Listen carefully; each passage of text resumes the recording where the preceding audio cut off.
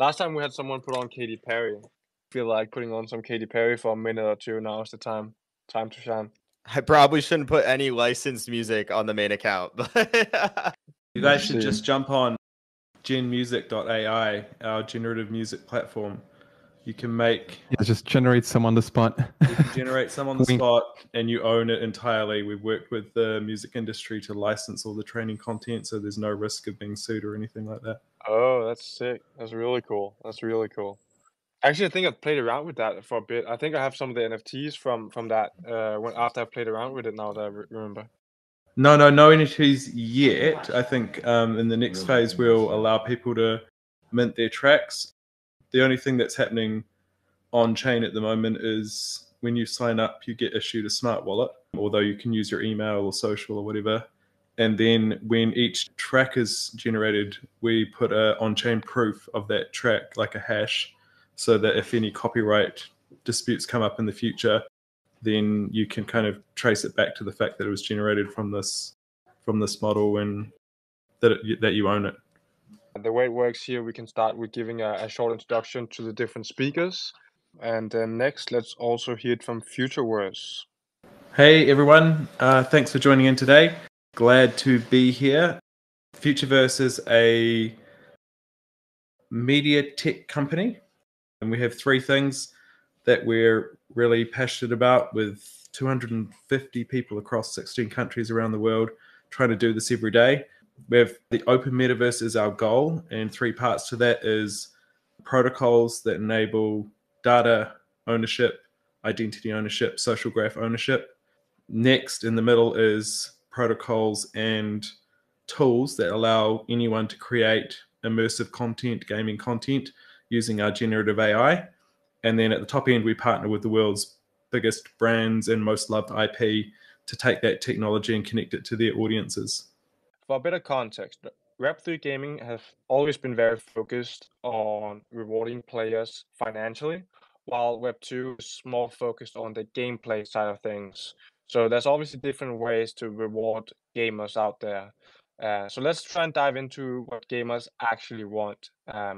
So how do, in your guys' opinion, and any of you can take this if you like, but how do you think Web2 or Web3 gaming differs when it comes to rewarding players? And keep in mind also, yeah, feel free to jump in, Aaron. But also, I think a short note on this: the banana game is kind of a curveball there. But I'd love to hear your thoughts. The first thing I think is that gaming is a very broad category. 3.2 billion people around the world play video games, and there's a lot of range in there in terms of genres and target audiences and those kinds of things. And so trying to bundle that into one like bag is a little bit hard. But having said that, I think the most important thing is that it's fun. You know, that's the whole point. You know, it's implied in the name game that it should be fun and something that you enjoy doing. Web3 can bring additional elements to that, and some of that can be incentives. But I think probably the misstep that was made in the first cycle was that a whole bunch of bad quality games were built that were mostly a veneer on some kind of tokenomics model, as opposed to being, a game that has been designed for fun from the start. Now, I think in this cycle, there's a whole bunch of interesting games coming to market that are focused on the fun, but also have this underlying economy that can work in a different way to the way that Web2 worked. And I think the last thing is the promise of digital ownership has been a bit of a meme in Web3, because ownership has been somewhat like a dog that lives in your neighbor's garage. You can kind of look at it and pet it, and sometimes, but you can't take it anywhere. So you don't really own it. And so interoperability is this next thing we need to do as a community, really make that work, because that's the magic thing that Web3 can do that's different to Web2. Got it. That makes a lot of sense. Just to try and be the devil's advocate for a bit, because I completely agree with you that gaming is supposed to be fun. But then we have such a curveball when we see the banana game. For those of you who might not know, on Steam there was this game called Banana, which is like the dumbest game you can ever think of. It's a banana on a screen, and you click it and you get points. Like it's a clicker, but more basic because you can't do any upgrades. And just for a bit of context, all-time peak for this game was little under 900,000 people playing at the same time. At this current minute, we have 308,000 people playing, which is absolutely mad. Like that's the same amount as some of the biggest Web3 games out there. And that game is obviously not fun. So I guess that's and the side note for this is there is earning mechanics where you get Steam items for this game. So it's actually more of a play to earn, but without the blockchain aspect. So do you guys think that this whole play to it seems like this whole play to earn aspect is not even just Web3 native, but actually more global? Do you guys agree with that, or? I mean, not to be the only person speaking here, but I think play to earn sounds like a job. Maybe you can have earning aspects alongside play, but if it's play to earn, that definitely sounds like work.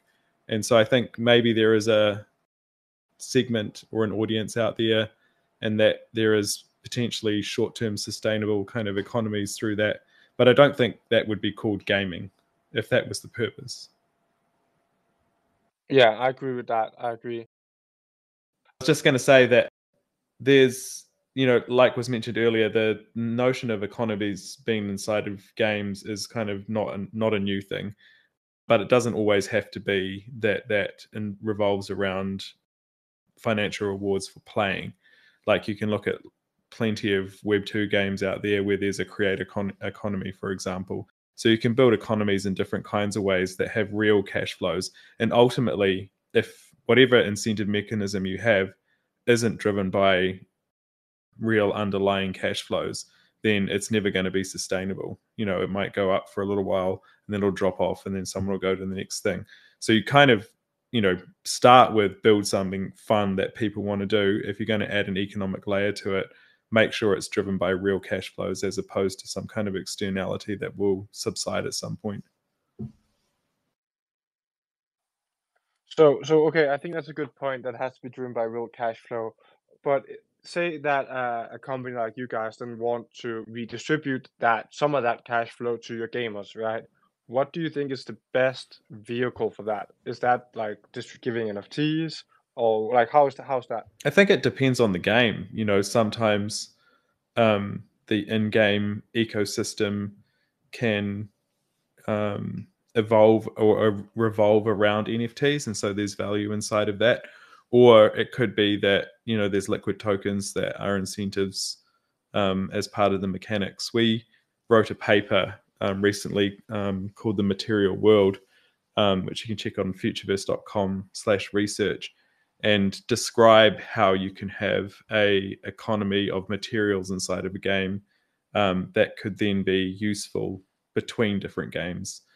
So you can kind of create this cross, inter-game interoperability of materials and economy to bootstrap games that are starting out that may not have users or players or liquidity using that kind of system. So you can have a range of different types of rewards in that, but it really depends on the type of gameplay, and that's where you want to always start, is what's my core game loop, and it doesn't make sense to have some kind of financial incentive inside of that. Aaron, you guys also unmuted for a bit. Do you have something to add to this topic? I think that position is probably accurate. I would kind of raise maybe another potential opportunity. So if you think about what we're doing with the Third Kingdom, which is a strategy simulation game, all about kind of finding resources and materials and more the kind of economic loop that Web3 likes, we're using that to bootstrap the economy using that Material World protocol for Open, which is a competitive battle royale aimed at mainstream gamers, built with the Ready Player One IP, which we own. And so you can kind of maybe have a hybrid situation where you don't look at the market as one giant segment, but say there are different kinds of gamers that want different kinds of things. How can you kind of create economic loops that could be tangible between games, as opposed to try and shove them all into one segment and make them have one kind of experience? So that's, I think, one of the interesting things about Web3 is that there's these tangential links between different games, as opposed to like having to think about it as a vertical slice, which would be the case in Web 2. And then I think the other thing, that the real magic of Web 3 is not the financialization, because that's always been possible. I was farming gold 20 years ago in World of Warcraft, and just on that point, I'd never want to sell any of the cool stuff that I have on my characters. I think if you make a fun game that people love and content that people love, they won't want to trade it. And I think that that kind of notion is a little bit silly. But the kind of underlying thing is that you can have this hybrid situation where you can kind of meet the segment of gamers who are interested in that economy, side of things, and then link that to something that's more focused on the mainstream play, because Web3 allows this interoperability, and that is actually the superpower, not the financialization. The interoperability part is definitely very interesting, and I'm excited to see more and more use cases for that coming up here in the future. Quick side note, if you guys have any questions here in the crowd, make sure to comment them below and we can look over them. Another thing, you mentioned a thing that I saw a while ago and that blew my mind. You also just mentioned now, you have the Ready Player One IP.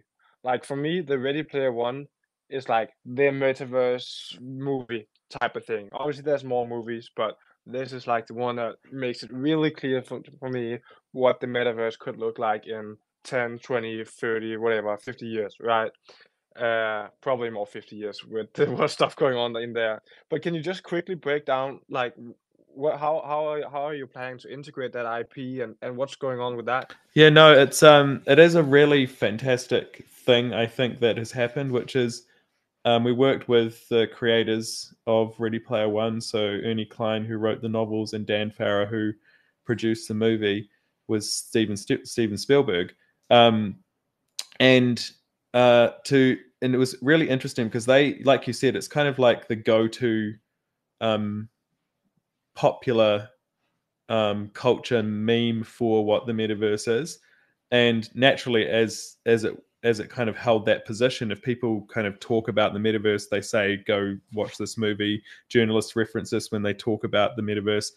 So it has this kind of inherent kind of discoverability. And when we talked to the creators about what they wanted, they had been working with the biggest tech companies in the world that had big multi-million-dollar offers on the table to take the IP and to turn it into whatever they thought their version of the metaverse was. But actually, Ernie wanted this thing to be community owned. Web3 wasn't alive when he made or wrote the books. But if it had been, that would have been the technology behind Ready Player One, because he really cares about this principles of community and ownership of digital property and interoperability, all of those kind of underlying principles. So it's a really amazing platform to build on top of in terms of IP, because people already recognize it. There are hundreds of millions of fans around the world who follow this story. And to get such a premium piece of IP into Web3 is a bit of a coup. So what we're going to do is two things to start off with. One is the Readyverse itself, and that's kind of an immersive discovery experience. You can go in and start from your personal lobby, use our AI generative tools to build the world around you, the characters and pets and objects and items that exist inside of that, or buy one of our premium branded partner IP. So this could be a movie that you love, or a TV series, or a sports team, or something like that. So that kind of starts your personal lobby. From there, you can start to explore into showrooms, which might be the front door, the kind of marketplace for a game or application or experience. And then you can go from there and jump into the actual game. And that can be built, in Unreal or Unity or WebGL or mobile or whatever it happens to be, and you can feel like you're kind of jumping between these different worlds, but each one of those things is built by a different developer or studio. And I think if you look out there at Web3 now, there's like a really big opportunity. There isn't really a winner now for distribution and for discovery of games in this space. And if we can take this IP that everyone already knows iconically as the place to find the metaverse and turn that into customer funnels and expose them to all the awesome builders out there that are building great games, then we can kind of start to join those two worlds together. And I think that this IP is no better. There's no better IP than this to do that, because that's what the whole story is about.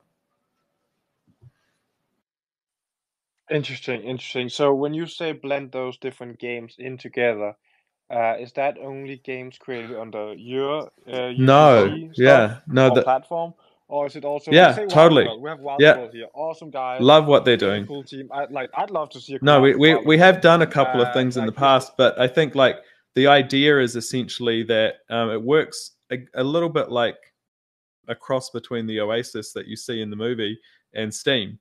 So developers can build their own games, their own clients, their own experiences, and they can launch those from within the Readyverse, or the users can create their own spaces so that they can kind of hang out with their friends and then queue up or discover the next thing to do.